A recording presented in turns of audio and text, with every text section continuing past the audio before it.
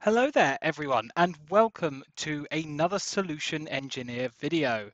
My name is Chris Unwin, and quite rightly, I am a Solution Engineer at Redgate Software.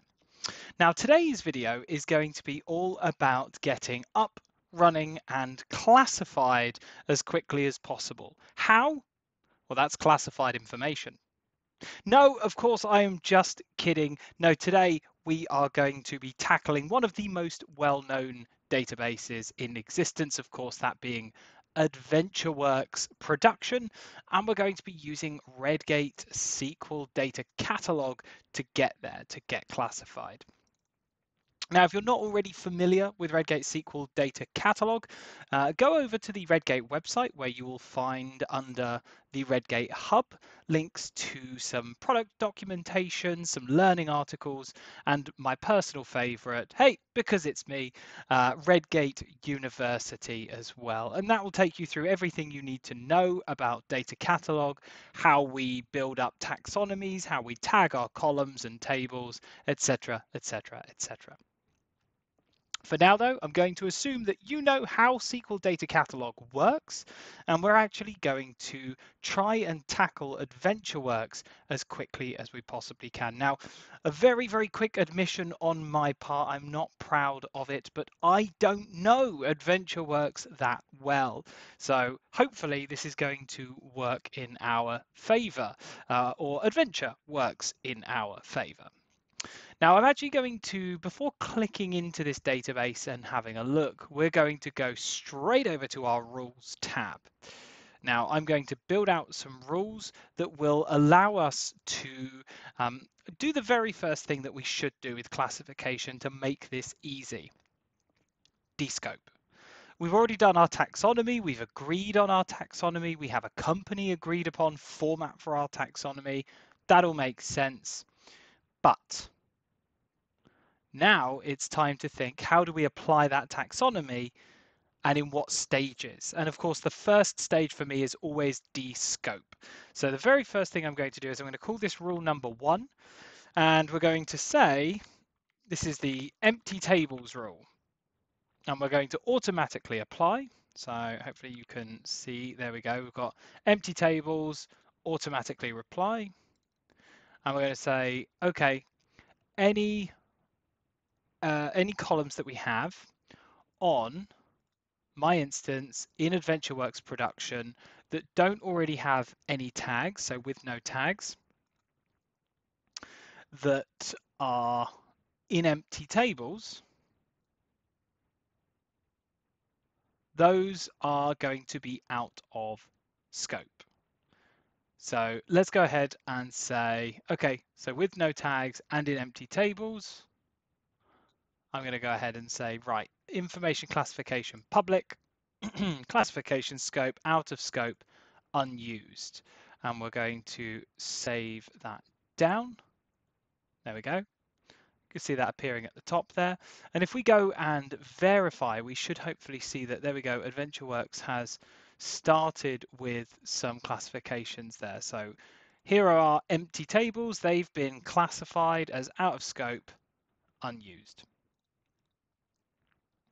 Tremendous. So I'm going to quickly add another rule, and we'll call this rule number 2, and automatically apply AdventureWorks production with no tags, and that is a primary key. Now, in my database, I'm going to say, and I believe this is the case for AdventureWorks, this is my understanding, is that the primary keys on this database are non-sensitive. They are purely IDs. So I'm going to go ahead and say, yep, that's all fine. And we'll say information classification public, classification scope, out of scope, system specific. Save changes and apply tags. I should probably have given that rule a slightly better name. So primary key, there we go, descope, save changes, tremendous. And let's do one more as well. So I'm going to automatically apply the removal of the DMS tables. Now, this is some tables for the Redgate data masker that I have had pointed at this particular copy of the production database. So we're going to run this as well. So if it contains DMS, and we can double check that by looking at the filter as well. So we can see here we've got the DM, there we go, DMS stat, R stats, T stats tables, etc. So anything that looks like a data masker specific table, which we might have per schema, I'm going to include that and say that that is out of scope, non-sensitive, again, public. Save changes and apply. Fantastic. So now you can see that AdventureWorks already has 110 classified columns, which is pretty good, I would say. And we can click in and we can actually have a look at the classification suggestions that we already have here as well. So you can see that it's picked up things like our sales tax rate, we've got credit card ID. Again, these are more non-sensitive fields. You can see that it's correctly picked up on card number, expiration month, expiration year. So that's definitely something we should classify. What else we can do? Financial sales, currency rate, date, from currency code to currency code, no. Account number, yes, definitely. Credit card approval code, we should be fine. Phone number, city, postal code, email address, password, hash, and salt. First name, last name. Email promotion, yeah, why not? Email address, national ID number, birth date, account number, tax amount, and username. Yep, and we'll apply those classification suggestions, jump back to AdventureWorks production, and there we go. So now we've got a few columns that have been classified, but let's filter down to just what hasn't yet been tagged. So at the moment, with no tags, we're almost halfway there, 358 items. So the next thing that I'm going to do is start looking at some tables, some common tables that we have. So we've got our AdventureWorks build version, our database log. We also have an error log in there. So what I'm going to do is I'm going to say, let's look for any tables called version and any tables with the word log in there. We can see we've got database log, we've got AW build version, and we'll just select all of those and again descope them. Classification scope, out of scope, system, public, apply. There we go. And you'll see they've disappeared because we have with no tags selected. So back to with no tags. Quickly casting our eyes down, we've got some human resources, the person schema, we've got person.person, which is most likely going to be sensitive. So let's have a look for some data types. So data types, I'm interested in perhaps big int.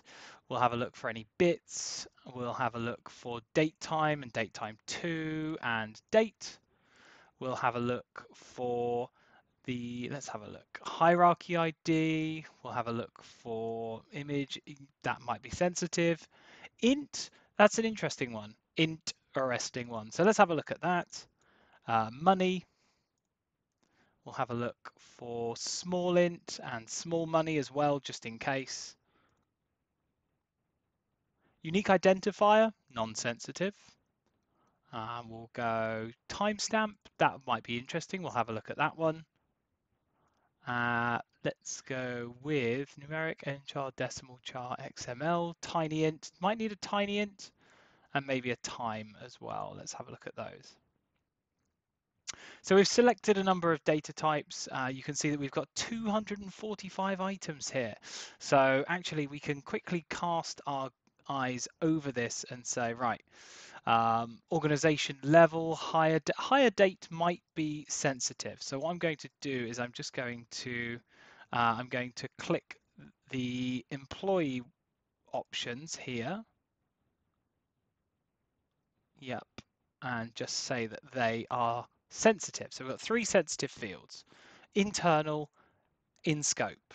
So we've got the whether or not it's in scope or not, which is cool. They've now, there we go. Should we do vacation hours and sick leave hours? Yeah, let's do those. Information classification, internal, in scope, apply. There we go. They've now disappeared, which is excellent. So quickly cast our eye over modified date, end date. Yeah, not worried about that. Rate, pay frequency. No, not really sensitive. Modified. Nope. Start time, end time, modified date. None of these looking particularly sensitive. Modified date is going to be very non-sensitive. This all seems perfectly reasonable. Nothing in there really that is sensitive. Product ID, review date, no, actual cost. Tell you what, that all seems pretty much in order. So I'm going to take all of those on the page. I'm going to say that they are internal, but that they are out of scope, non-sensitive. Apply. Cool, and now we're just left with a few more to do. So transaction dates, so our transaction history table, that might well be sensitive. So what I'm going to do is I'm going to get the transaction dates. I'm going to quickly deselect the previous 100 we had selected. Take transaction date, classify, in scope, information classification, we'll say internal, apply. Wonderful. So now that we've done that, once again, very quick cast our eye down, start date, end date. Nope, nope, nope. Don't need any of you. Actual costs. It's so much easier than going one by one, selecting top 1,000 from the selecting top 1,000 from the tables, figuring that out. Now this is just an order date. That's not sensitive. We might need that for some analysis. Credit rating. Oh, hello. Yes, you could definitely be sensitive. We'll say you're confidential in scope. Apply. Brilliant. But apart from that, this all looks fine. Classify, internal, out of scope, non-sensitive. Apply. Excellent. And then just again, very, very quickly, sales, salesperson, modified dates. No, no, no, nothing in there particularly. Brilliant. So we can again select all of those, classify, internal, and we'll say that they're out of scope, non-sensitive. Brilliant. And that was pretty straightforward. So now let's see what we have left. Well, we only have 103 items left here. And you can see that immediately you've got things coming through that are probably sensitive. We've got login IDs, marital status, gender, salaried flag. Now we've got the data type flag here as well. Let's just select all of those and descope those. Internal flags, out non-sensitive. Don't care about the flags. There we go. So now we're left with XMLs, we're left with nchars, nvarchars, we've got gender, dress line here, we've got spatial location, name style, names, demographics, XML. But the thing is, there's only 94 items in here. So it's significantly easier for me to go, okay, well, I can run through a few of these, spot any final non-sensitive fields. So we could say card type, for instance, from and to currency code. Very quickly, purchase order number, maybe approval code. Yeah, no, we'll say that's non-sensitive. Reason type. So that could be an issue. Country region code. Yeah. Shopping cart ID. Nope. Type again, name, demographics, that could be. So what I'm going to do is I'm just going to once again internal, out of scope, non-sensitive, and we have now just 87 items left, and it's fairly straightforward for us to just filter by this. There was a lot of names in there, so what I can do is I can go ahead and type percentage name percentage, These all look sensitive, all of them. Maybe there might be some item names in there, but let's just adopt best practice and we'll say that that is confidential in scope. There we go. Clear the name out. None. And I forgot to apply them, so that would probably help, wouldn't it? If I pick containing name, there we go. Brilliant, that's filtered. We've got login ID here, we've got job title. So again, these all seem in scope to me. Resume, spatial location. So what we'll do is we'll select all of the remaining ones and we'll say information classification, confidential, in scope, apply.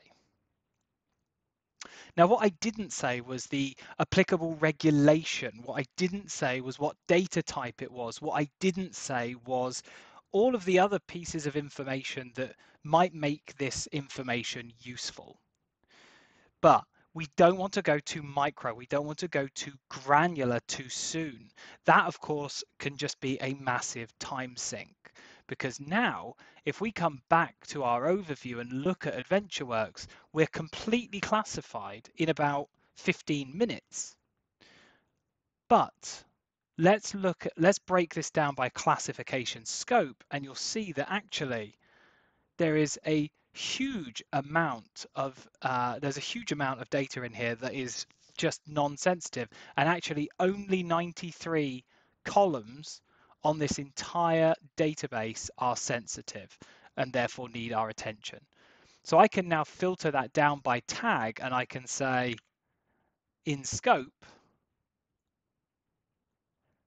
and now I can go through and add my information types. I can go through and add my relevant regulations. Maybe some of these are more financial, and I can filter down further to apply my SOX or my PCI DSS tags. Maybe there's some really sensitive personal health information on there, in which case I might be able to add my HIPAA or my GDPR tags. The point is, we got classified quickly, and now we can break down the information classification, the scope, and understand what is confidential, what's just internal, what's public, etc. And there you have it, AdventureWorks production, or at least 610 columns done in a very short amount of time. If you scale this up, they are definitely economies of scale, because you end up in a situation where, yes, this worked well for a 610 column database. What about when we hit 5,000 columns? Well, where I descoped empty tables and we got rid of 9 columns, when you're working against 5,000 columns, that same process might not descope 9, it might descope 900, because we have a CRM or ERP system that's sat around and we're only using 2 of the modules. So the point is, they definitely are definitely are economies of scale here. There are definitely ways of getting classified fast, using that bulk classification, using those automatic and manual suggestion rules, and it's very easy to get going with Data Catalog. So there we have it, getting classified fast and doing so with SQL Data Catalog. Let us know your favorite approaches to classifying the data on your tables. Let us know if you would take a different approach or if you think anything different to what I've been through in this particular session. For now, though, do make sure to stop by on the Redgate Hub for some additional learning, Redgate University, the documentation page, and of course, reach out if there is anything we can help you out with here at Redgate. For now, though, stick around and we'll see you soon. Thank you.